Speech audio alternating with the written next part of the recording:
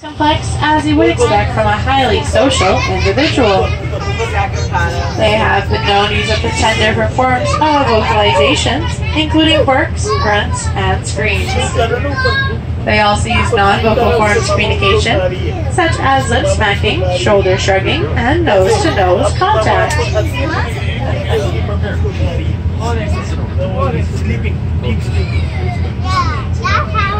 Now, when darkness falls in the wild, the baboons will retreat to the safety of the trees. And rarely, if ever, have they been known to willingly sleep on the ground. Now, they retreat to the trees to avoid their greatest enemy, the leopard, who hunts during the night. Since man has hunted the leopard, we have seen an increase in wild baboon populations.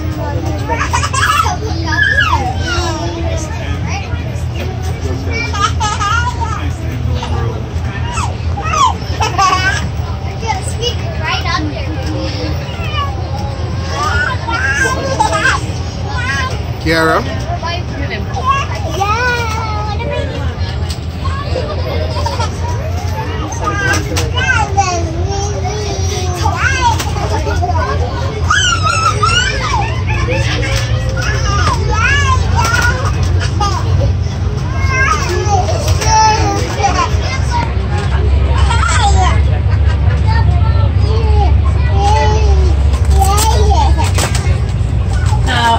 This reserve, the game warden is going to check underneath, to the side, and on top of our bus today, just to ensure that we're not bringing along any unwanted hitchhikers. Now we do have a thumbs up, so our bus is monkey free on the outside, and we do have the all clear to head into our next reserve, which is the Rocky Ridge Belts.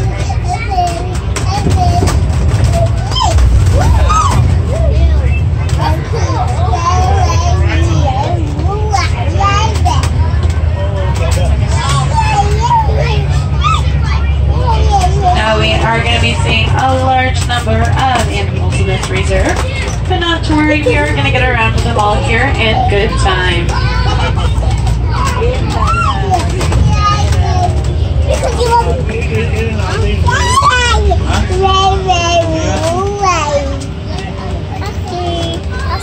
Now over on the left-hand side here, we do have some small white antelope, and these are the scimitar horned oryx. Now these guys get their name from a curious shape of their horns, which resembles a scimitar, a curved Asian blade. These animals are unfortunately extinct in the wild and can now only be viewed in zoos. But a breeding population has been reintroduced into Tanzania as part of a recovery program, and they are surviving well for now.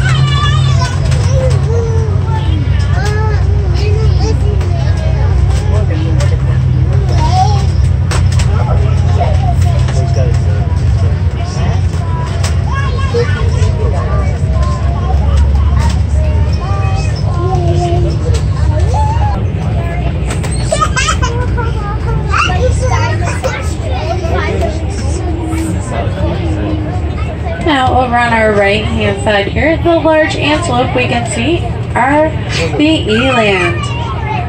Now the eland are the largest of all the antelope species, and they are characterized by their long, straight, hollow horns, which can reach up to 1 meter in length.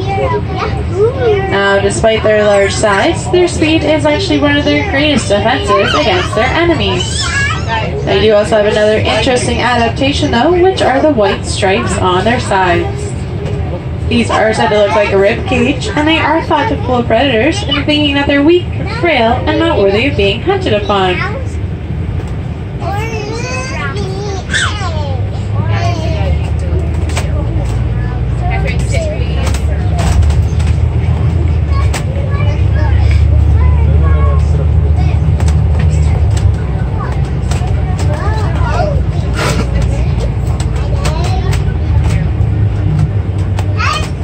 over here on our right hand side, we are going to see the first of our ostriches. The ostrich is the world's largest living flightless bird. And even though they can't fly, they do have very powerful legs, which allow them to run at speeds of up to 65 kilometers per hour. They can maintain this speed for up to half an hour without showing any signs of fatigue. Now we have another one coming up on the left-hand side. As the male feathers are black. Now, one ostrich egg can actually weigh up to 4 pounds, and this is the equivalent in weight of about 30 chicken eggs. And contrary to popular belief, these animals don't actually bury their head in the sand. But sometimes when being pursued by predators, they will lay down and stretch out their long necks to avoid being seen. Whoa.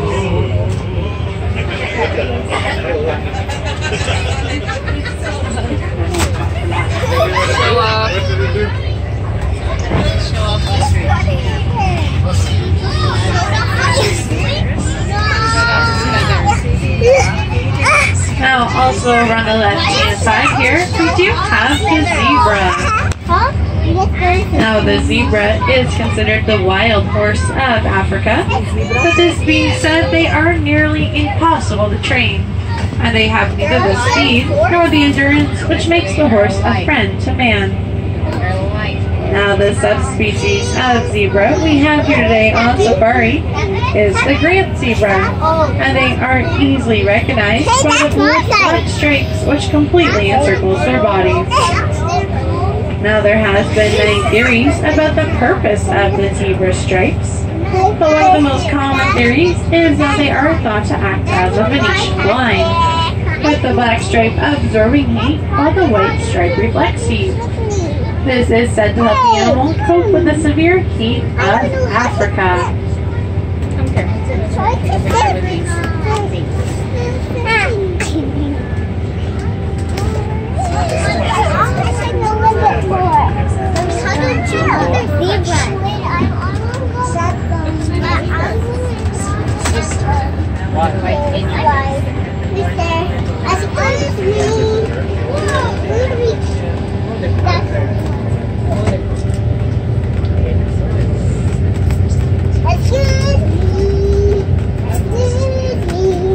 Now, over on the right-hand side here, we do have two different animals. The smaller, shaggy brown, and they are known for being excellent jumpers and climbers. Now, the young, which are born in the spring, are soon able to jump and climb as skillfully as the adults. Now, unfortunately, in their native habitat, they may soon become extinct as a result of overhunting. Now, populations have been introduced into the canyons of the Colorado River and into parts of California, though, where they are now thriving. Now, also laying down among them there, we do have the wildebeest. Now, the subspecies of wildebeest we have here today at safari is the white-bearded wildebeest, and they are the most abundant animal to inhabit the Serengeti, numbering in at 1.5 million individuals. This does make the annual Serengeti wildebeest migration the second largest hoof mammal migration in the world, second only to the Mongolian gazelle. These animals are constantly on the move in search of fresh water and grass, and as such, when the young are born, they do have to be able to very quickly stand up to avoid being lost or preyed upon. They actually hold the record for the fastest hoof mammal to stand up after birth, with the record being 3 minutes. The young have to be able to stand up quickly to avoid being lost or preyed upon.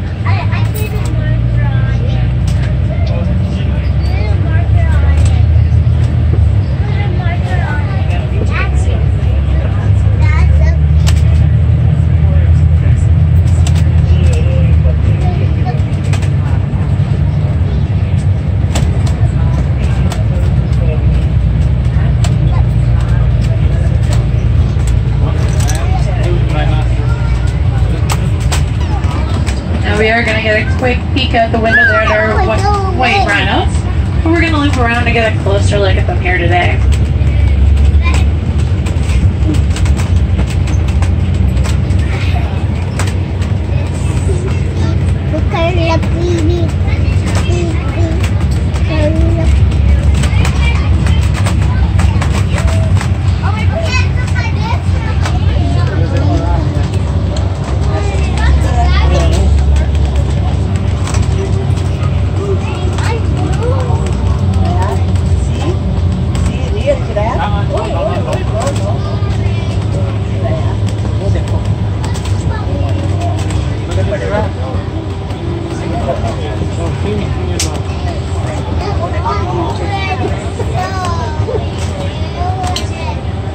over on our right hand side and on our left, we do have our Rothschild or Baringo giraffes, of which there are less than 100 in North America.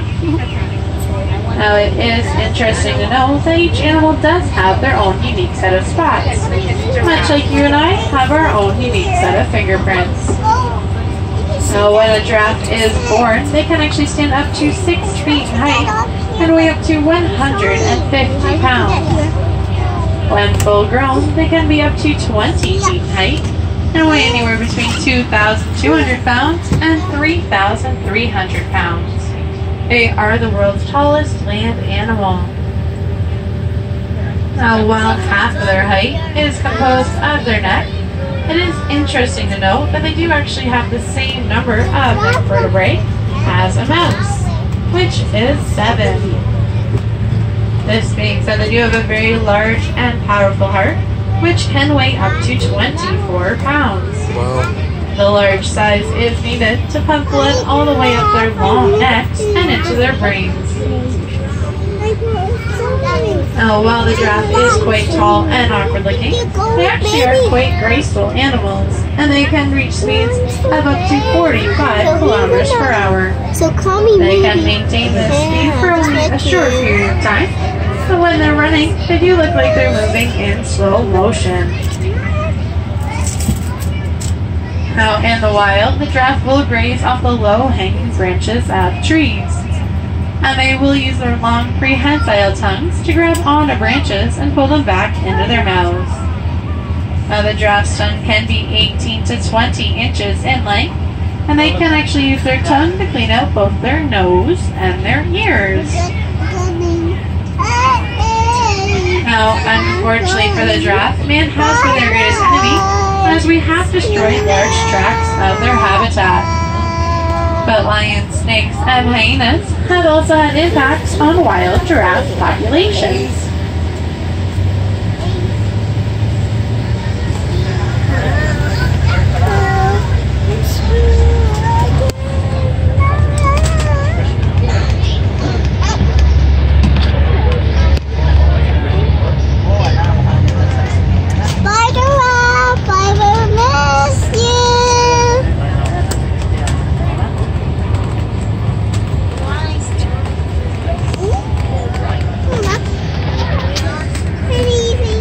Both our left and right hand sides here, we do have our white rhinos. Now, as you can see, these animals aren't actually white, but a slight gray in color. Now, they do derive their name from the Afrikaans word wide, meaning wide or square-lipped, and they are essentially grazing animals. They'll take 70 to 80 bites of grass per minute, chew, and then swallow. Now, white rhinos can stand up to 6 feet in height and weigh up to 5,000 pounds. They are most active in the early morning and evening hours, and they do enjoy spending much of their day rolling around in the mud. Now, white rhinos do have 2 horns, one in front of the other, and their horns are made up of a protein called keratin. This is the protein which makes up our hair and fingernails. Now, unfortunately, white rhinos have been hunted for many reasons, including for sport, hide, and their horns, which were once believed to have magical powers. Now, the 4 white rhinos we have here today came from Kruger National Park in South Africa. Now, on the right are 3 females. Their names are Lenny, Fire, and Star.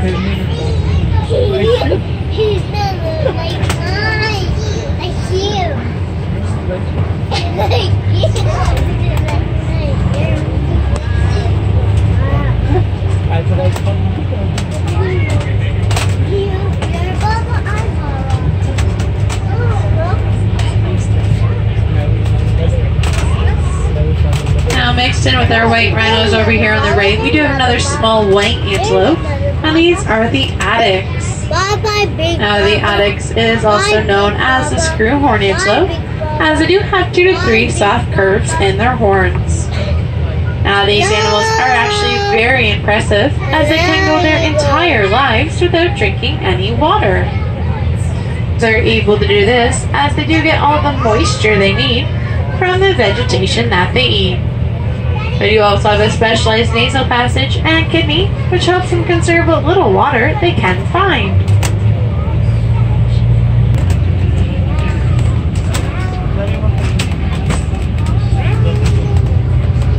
Now, as we are exiting from this reserve today, we are going to be going over a set of cattle grates, and this is going to cause a few small bumps.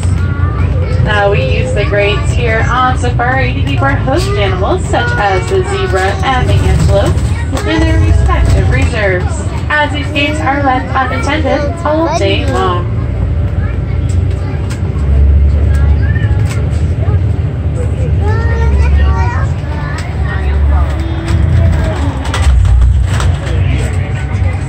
We have now entered the Australasia Reserve. Now in this reserve, I would just like to remind everyone to please remain seated while the bus is moving, as the roads in these next two reserves can get quite bumpy.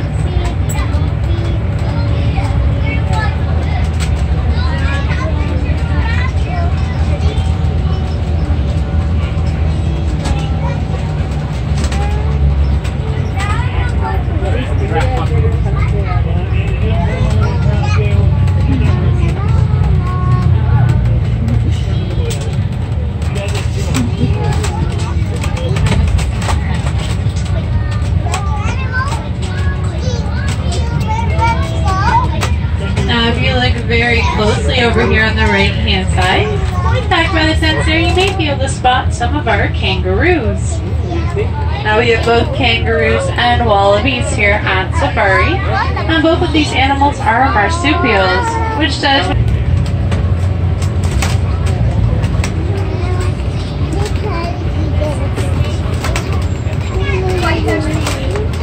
now over on our right hand side here, we do have another rhino. This is a greater one-horned. Greater one-horned rhino is also known as the Indian rhino, and they are the largest of all the Asian rhino species.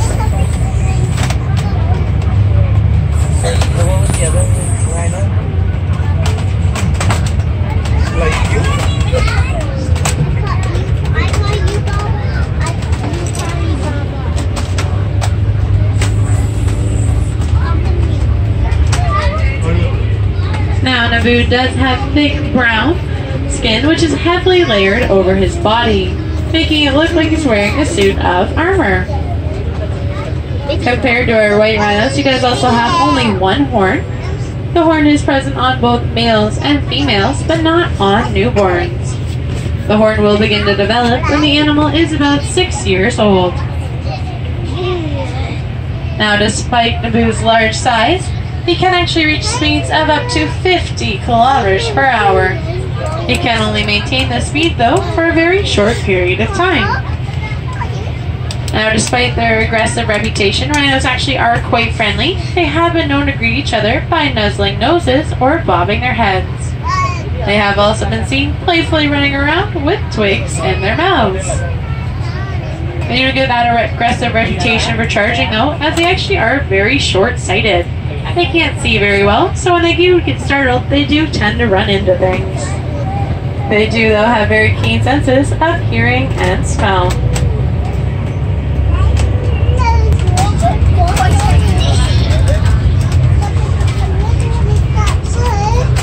Now over on the right hand side there, you will get a quick look at some of our camels. We have two types of camels here today, Bactrian, which have 2 humps, and Dromedary, which have 1 hump. That is their off-show housing.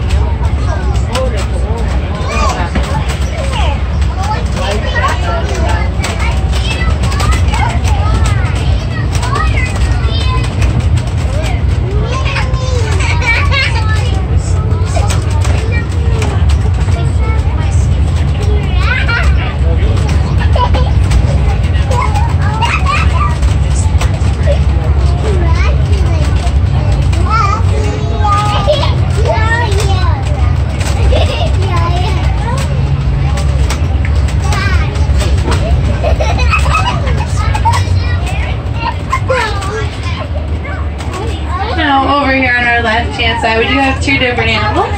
First up, those tawny brown antelope are the nilgai. Now the nilgai is the largest of all the Andean antelopes, and they are characterized by the 2 white rings around their feet, which make it look like they're wearing a pair of socks.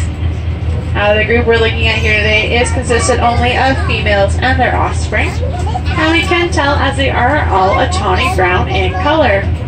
The males, by comparison, are a much darker gray color, and in some lights they are said to look blue.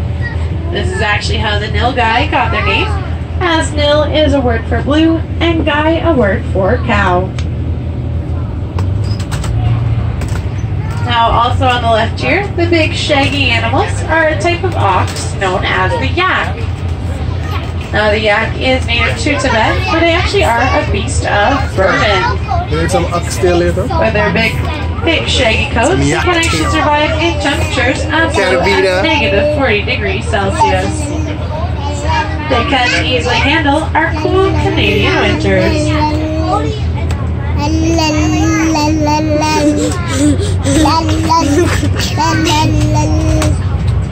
Look at the camera.